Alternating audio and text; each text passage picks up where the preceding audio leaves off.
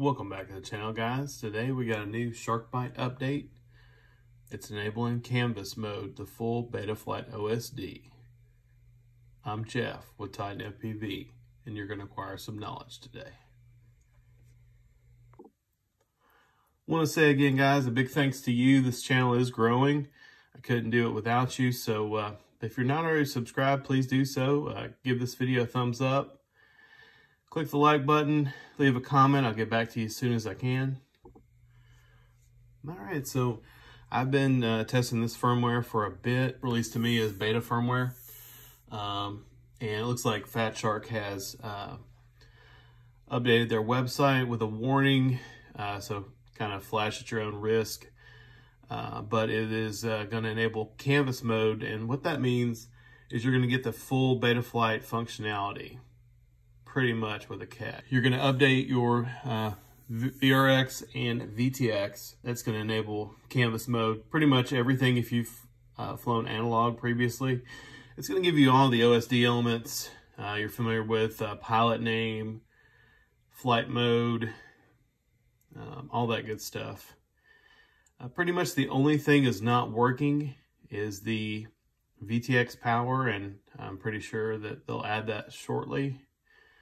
Carl's really quick at getting features added, so definitely want to give a shout out to him. He's at the head of DiviMath and working closely with Fat Shark. DiviMath is who supplies the Byte system. I believe they make their chips in-house. Carl's really passionate about the project, and he's getting these updates out to us quick, so thanks again to Carl for that. The prerequisites for this one are you need to be on Betaflight 4.2.8 or higher. I believe 4.3 is just about to come out. I think it's still in beta right now. So I just updated a couple of my quads to actually 3 to 4.2.8. So you'll see in the footage there, not the smoothest flight you'll ever see from me, but anyway, I want to get this video out to you guys. I was excited about it and show you those OSD elements. That's just normally what I fly.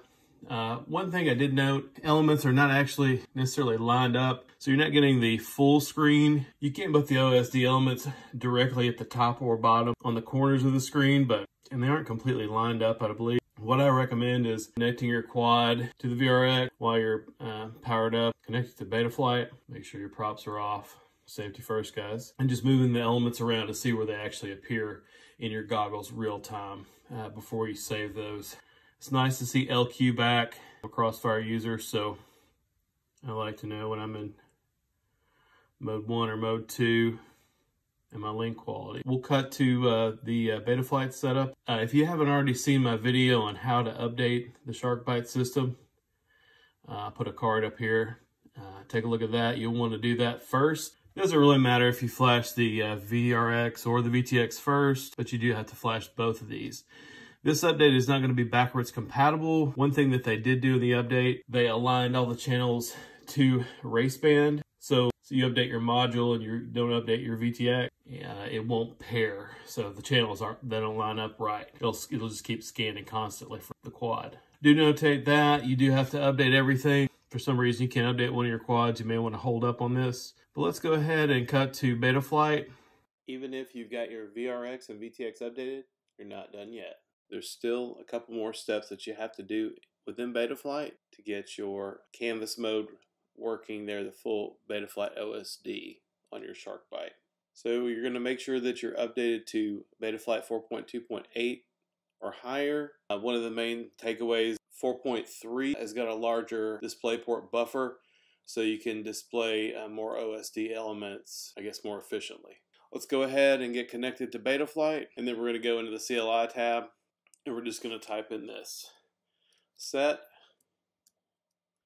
OSD underscore DisplayPort device equals MSP. And then you're going to figure out what UART you have your Byte set up on in the ports tab, and you're going to subtract 1 from that.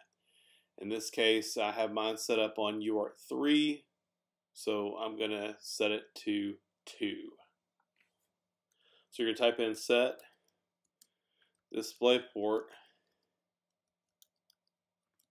underscore MSP. It'll be serial And then, like I said, in my case, it's going to be 2. You're going to subtract from 1 from whatever UART you're on. Hit return, and then hit save, and you're all set.